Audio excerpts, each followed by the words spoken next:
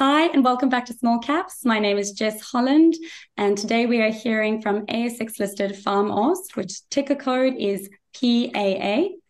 PharmAust's is a clinical stage company developing novel targeted cancer therapeutics for both humans and animals. Here to tell us more is the newly appointed CEO, Mr. Michael Thurn. Hi, Michael. Welcome to the show.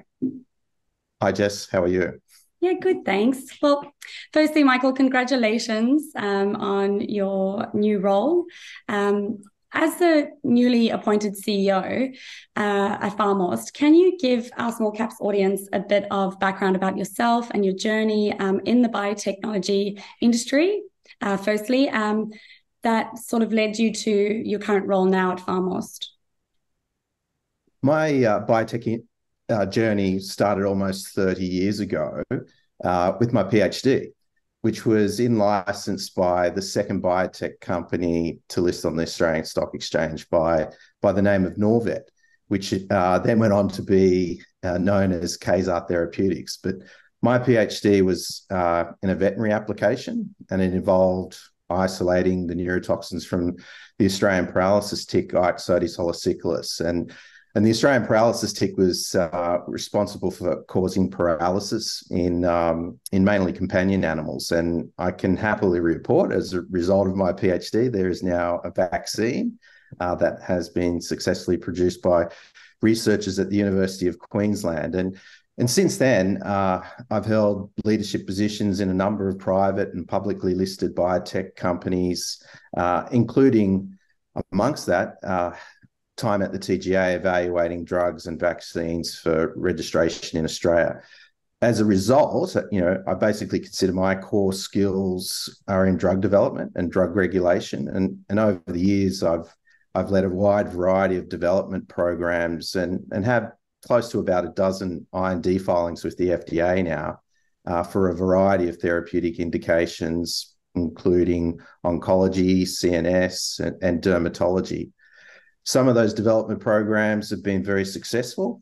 I was part of a team that secured Cytopia's $290 million JAK kinase co-development deal with Novartis. And I was founding managing director of a company called Spinifex Pharmaceuticals that was spun out of the University of Queensland that was acquired by Novartis in a deal that was worth over $700 million US. Over the last 15 years, though, I've spent most of my time in the dermatology industry as CEO of a privately backed company called Memedica, and as COO and executive director of an ASX-listed company by the name of Botanics Pharmaceuticals. And in both those companies, I led their lead products into phase 2 clinical development. Amazing, Michael. So you actually sort of answered a lot of my second question, which was, you've held a lot of roles in the public and private space. But just, adding on to that, what sort of unique perspectives do you think, having held those roles, that you bring now specifically to PharmAust's? Yeah, being involved in a number of private companies has really given me an appreciation for developing and executing cost-effective drug development programs. And that's primarily through building virtual teams, but cost-effectively using consultants where you can turn them on and off as needed because of the finite amount of funds that's generally involved in private companies.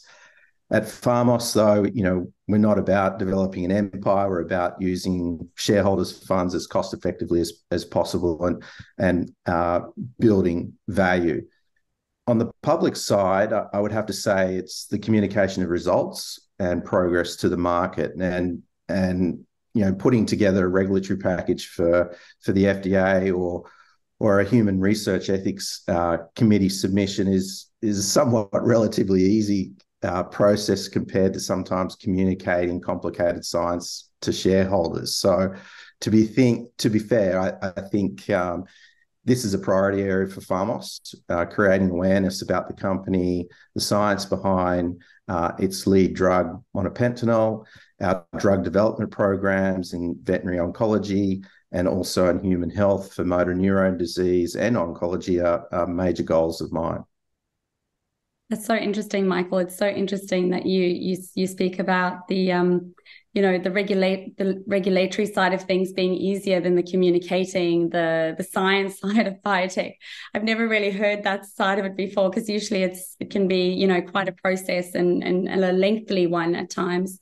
But could you share some sort of insights with our audience about the work that you've done specifically with phase 1 and phase 2 clinical trials that might be relevant to your role now at PharmAust's? I've been involved in a number of phase 1 and phase 2 clinical studies over the years. And probably, the most important aspect of those clinical studies is the quality of the investigators and the sites that were involved in the clinical studies. So running studies here in Australia and in the US, it's always a common denominator. And PharmAust's is incredibly fortunate to have the caliber of Professor Susan Mathers at Calgary Hospital in Melbourne and Professor Dominic Rowe at the Motor Neurone Disease Research Centre located in Macquarie University in Sydney. And both Professor Mathers and Professor Rowe are highly regarded in the motor neurone disease space. They're excellent clinical researchers, and they're responsible for seeing between 15 and 20% of all patients suffering from MND, motor neurone disease, Australia-wide. So we really look forward to continuing our strong relationship with Professor Mathers and Professor Rowe as we move forward monepantel into phase 2 clinical studies. That's so interesting, Michael. It sounds like you're working with some really experienced professionals. And speaking of experience, you mentioned briefly your experience in both the FDA and TGA side of things. How do you see the regulatory landscape, influencing drug development? Without a doubt, it would be the changing regulatory landscape for rare diseases through the Orphan Drug Act in the US. PharmAust's is very US eccentric, given that 65% of the market for any drug really is in the US. So rare diseases is some of the stats around rare diseases in the last 5 years are quite incredible. In fact, 50% of drugs that have been approved by the FDA have been in rare diseases. So there's really a cause and effect relationship that's playing out between the generous set of regulatory incentives like 7 years market exclusivity, orphan drug designation, and potentially accelerated approval under that Orphan Drug Act that has seen pharmaceutical companies really migrate in waves into the rare disease space. And this is supported by the large acquisition deals that have been occurring lately in the rare disease area. So Chinook Therapeutics, it had 2 late-stage clinical programs for rare kidney disorder. That company was purchased by Novartis in June last year for $3.2 billion. And then if you look at the largest biopharma deal that was done in 2022, Amgen acquired Horizon Therapeutics. Again, they had a rare disease pipeline for $27.8 billion. So seeking an orphan drug designation for PharmAust's rare disease program in MND is one of the near-term milestones for PharmAust's. So now, Michael, you're the newly appointed CEO.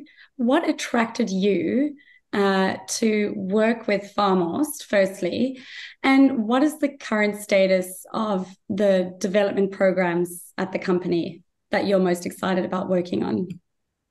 Yeah, I've been following PharmAust's for some time now, and it's truly unique, the offerings that PharmAust's has in both animal health veterinary space, but also in the human health space. And it all relies on repurposing a well-studied and previously approved veterinary drug for intestinal worms in sheep by the name of monepantel or MPL, as we abbreviate it to. And research conducted by PharmAust's and also sponsored by PharmAust's has shown that MPL is a potent mTOR inhibitor. And mTOR is a protein kinase that's inside our cells that's responsible for regulating cell growth. It has application in cancer, but also in neurodegenerative diseases like motor neurone disease or ALS, as it's commonly known. In cancer, monepantel or MPL slows and inhibits cancer growth, whereas what we're finding in motor neurone disease or ALS, it promotes the removal of the toxic buildup of proteins and mRNA, the metabolic waste that's inside the neurons that eventually leads to neuronal death if kept unchecked. Our veterinary program, which is in oncology, is humming along, and the results have been released to the market that show the treatment of B-cell lymphoma in dogs, which is the largest market segment for canine oncology products. MPL increases the median survival time for these animals over historical comparisons to other currently marketed canine oncology products. But it gets better. Unlike standard therapies that are used for oncology, the animals didn't suffer from any of the usual side effects that you see with chemotherapy, like in animals, they call it CHOP, which is a common type of chemotherapy used in dogs. Treatment with MPL led to a much better quality of life for those animals and had very little impact on the animal's normal daily routine. So PharmAust's is currently talking to a number of interested partners in the veterinary oncology space, and we look to updating the market as we close out the current study with monepantel in dogs in the very near future.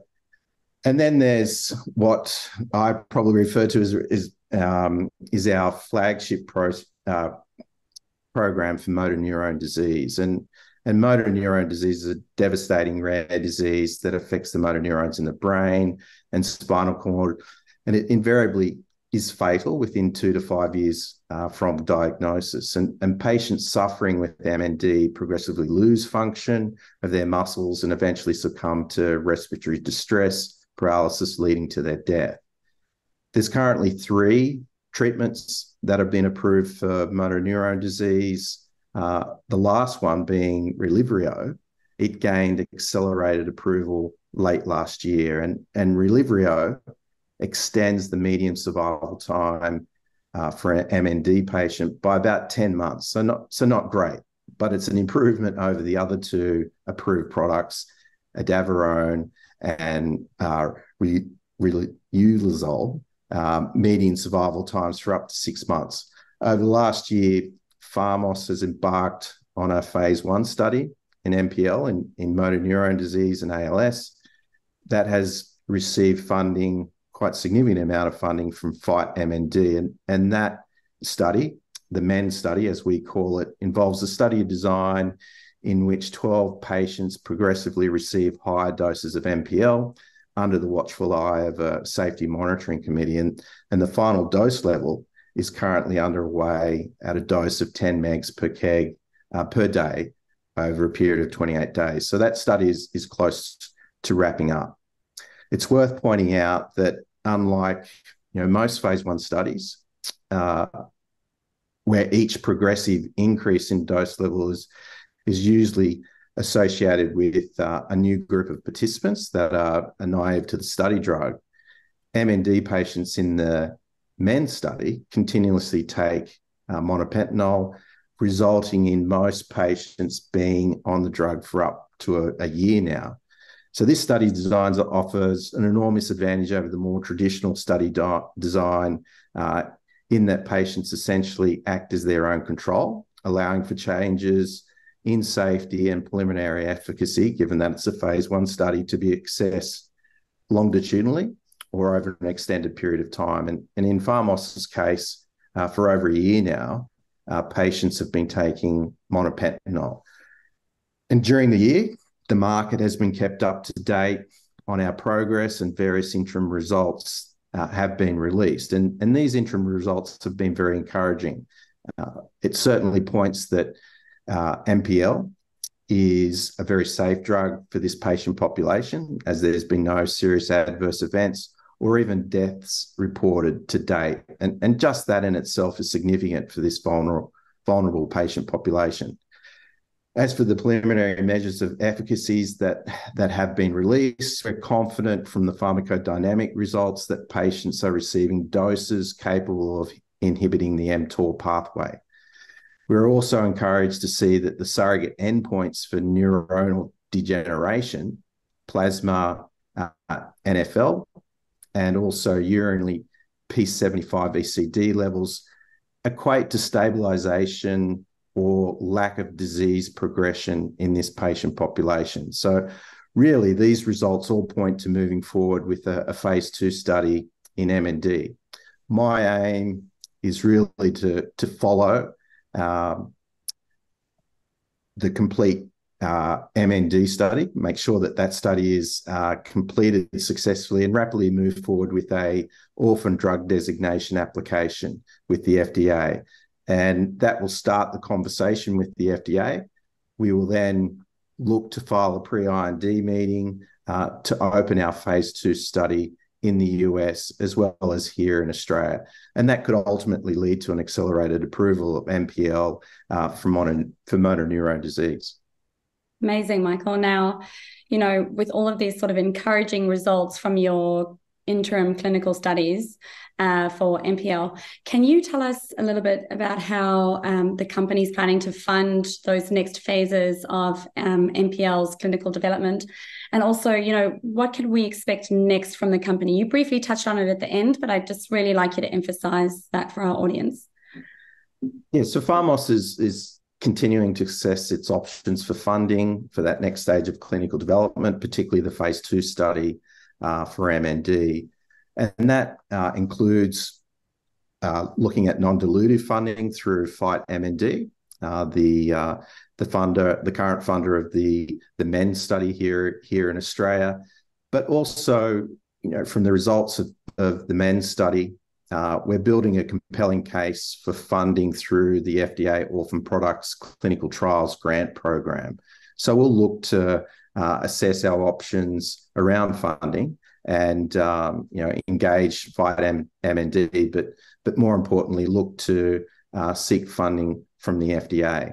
And as we move forward and the final top-line results are announced for the MEN study, this could also attract attentions from a commercial partner, particularly if we're in the position to potentially receive an accelerated approval from the FDA after phase 2.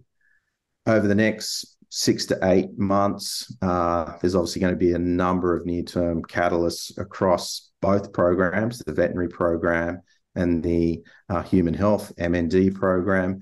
And it's for these reasons why I believe PharmAust's represents a significant investment opportunity. Amazing, Michael.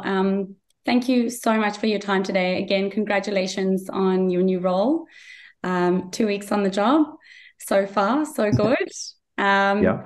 And judging by the fact that you could pronounce all of those highly technical drugs. I struggled on one. Yeah, I struggled on one.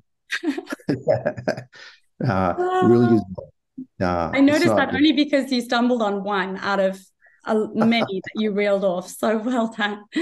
We're looking forward to watching the company's developments and, looking forward to having you back on the show to hear more about how you guys are going. Yeah, that sounds great, Jess.